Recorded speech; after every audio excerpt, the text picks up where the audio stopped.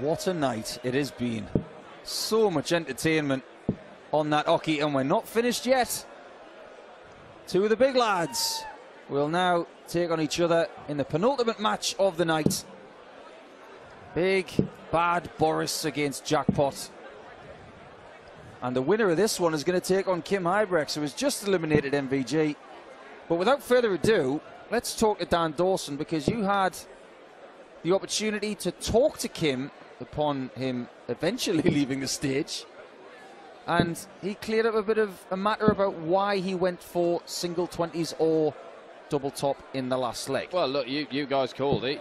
You said he was trying to work something out, and it turns out he was. He felt that he was going low on the treble 20 consistently, and so he wanted to free up his arm, and so he thought, well, look, I've lost the leg, I can't win this one, I'm just going to throw it tops, make sure I get that arm moving properly, don't tighten up, so that when it gets to the last leg decider, I've got more chance of hitting the treble 20. To throw first. Game on. Little did Kim know that that practice at double top, which he didn't actually hit with any of those practice darts, it has to be said, but it did come in handy when he hit it twice to win the match with a 1-3-4 checkout. Absolutely ridiculous stuff. Weird leg. Cool ending. Michael doesn't think so. 140. But as we know, good darts is better than bad darts, but funny darts is better than the lot, and that certainly was amusing. It was good and funny. 85. It's an interesting battle here for Adrian, who is seeded 16 in this tournament via withdrawals. He has been bumped up. But when it comes to 93. Adrian's season, he's obviously got a win quite recently. But as far as the European Championship is concerned, it all comes down to this. Because he's got £8,000 on his rankings in this particular order of merit. But he's not going to sunny Gibraltar in 3 weeks, is he? He's not. So if he doesn't make hay here 52. by making the final or winning his first European Tour event in 10 years, he's not going to the Euros, which he has won before. Yes, and he's missed out on it before. 140. Boris Krcmar is a man who is tantalisingly one win outside of the provisional places. And he's not going to Jib either. He isn't, so it's all or nothing for Big Boris. He's going to go to double 18 to hold his throw. He does not trouble it. Adrian Lewis has the same target with 2 more darts in his hand. Is that decisive? It is. 1-0 Jackpot. Adrian Lewis. And a break it through as well. This place has gone Game on. flat as a pancake for now. Absolutely shattered, I think, after the last 10 legs. I'm not surprised. Well, maybe that's a good thing for these players. They can just get down to business without any sort of bravado from some highly lubricated fans. But all in all, these fans have been amazing. Been a great crowd today. Sell out all day. They've had a blast, and they're all jubilant because some of them are probably coming back tomorrow to watch Kim again, against whoever wins this. 100. Right now, Adrian Lewis is putting himself in a very decent position. And while he has re-entered the winner's circle in PDC darts this year, Adrian Lewis, picking up that title on the Pro Tour leading up to the match play, we haven't seen him do a great deal since. Yeah, he was scheduled to be in European Tour action, 54. but withdrew earlier this month.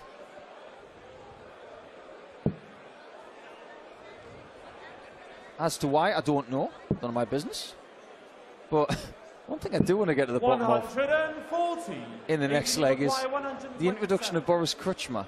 We'll come back to that in a few short moments. It could well be when Adrian is 2-0 up. 95. That'll do.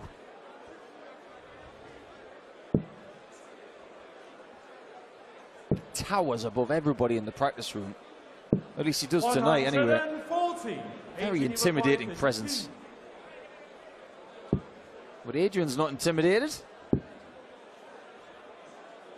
as he takes a 2-0 lead.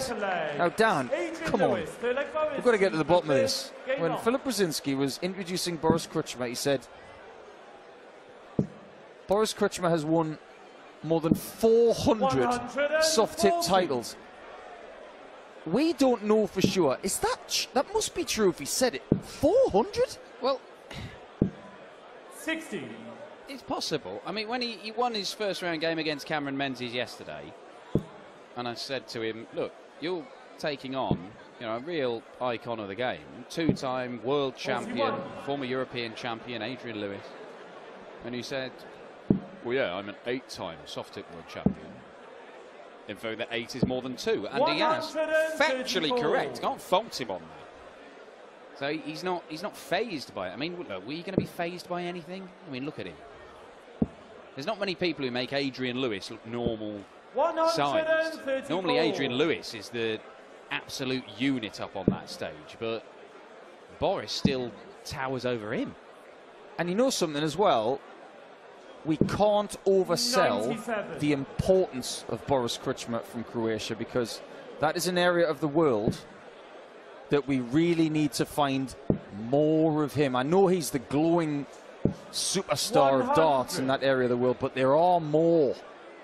There are more in Serbia. There are more in Slovenia. There are great players in that area. We just have to entice them into the elite. Well, it's good to have a figurehead. And big Boris is that. Bullseye he wants. And these soft tip players love a bullseye. Boris Krcmar with a 15 darter to get on the board. Well, look, Boris is... He's just turned, actually, 43. Good age, that. Great age. Let's say he's been playing darts 20 years at a competitive level. If he's won more than 400 titles... 123. He's winning what? He's winning a title every fortnight. Basically, every 2 weeks he's winning a title. 60. On top of his steel tip career. Yeah. That's amazing. I so badly want it to be true. I mean, you don't know what these titles are. I mean, Jose, when I think the year before he moved to the PDC, and he said I was playing a tournament I was playing a tournament 5 times a week. Right. Now, Jose, even in soft tip, you can play people all over the world. Are you counting them? Look, the way I see it, if Boris Krcmar comes up to me and says, I've won 400 titles, you've won 400 titles, Boris. I'm not arguing with it. What he is doing is playing brilliantly at steel tip these days.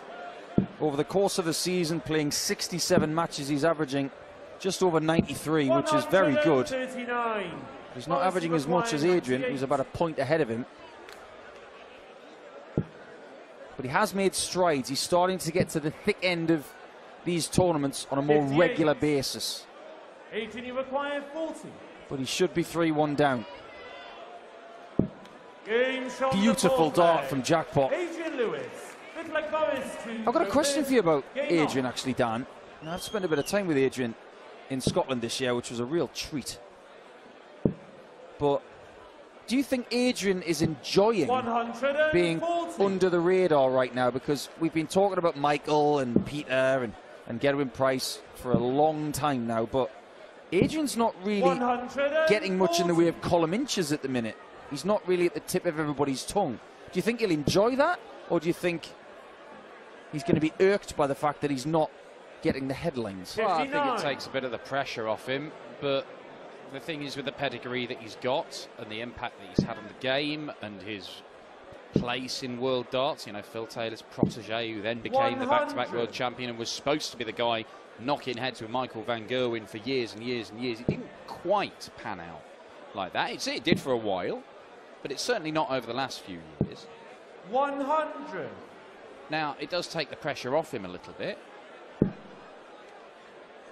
He's still making a living out of the game, but I don't think you get, even Adrian, with this incredible natural talent and being a player who's always seemed very easygoing. And everybody loves Adrian Lewis.